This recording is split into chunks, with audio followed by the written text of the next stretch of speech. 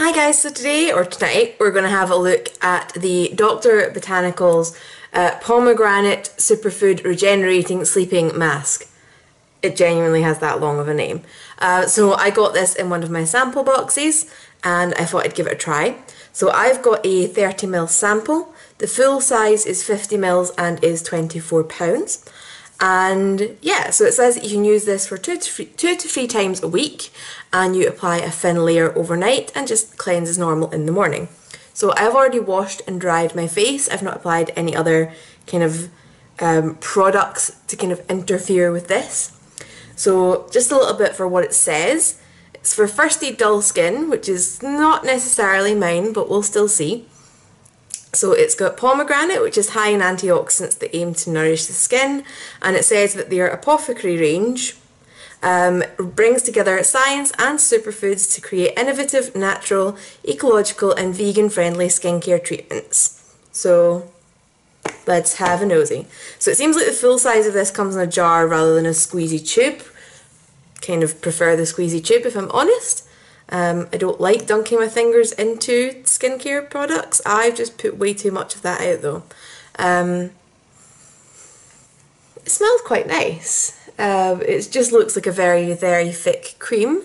So I'm going to put this on one side of my face and not the other, kind of the standard when I'm looking at skincare. And we'll just see whether there's any kind of difference in the morning. And I am going to take this down my neck, partly because I squeezed out too much. But, you know, whatever the reason, we're doing it. So, yeah, this still just feels like a really thick moisturiser.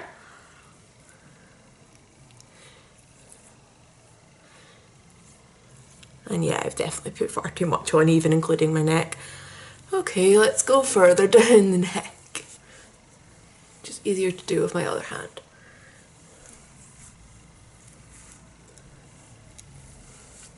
Okay, that's got a really nice scent actually. It doesn't smell like other pomegranate stuff that I've smelled. It's like there's maybe something else in there. I didn't drop it.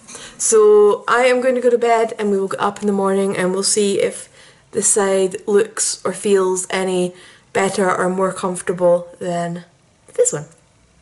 Right, I'm back. So instructions have been followed. That is, I went to sleep and I got up and I washed my face. So this is the side that has been masked and this is the side that has not been masked. Feeling wise, this does feel a little bit smoother. It feels softer, feels more moisturised.